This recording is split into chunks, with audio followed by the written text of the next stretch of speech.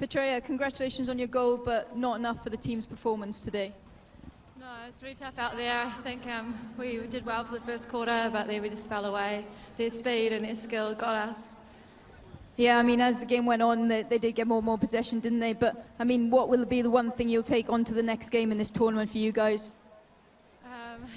I think we improved our press a bit, and we kind of stuck at it for the whole game, which is quite good. We mixed it up, but a bit to work on for the next game. Okay, well, enjoy the rest of the day and good luck. Yeah.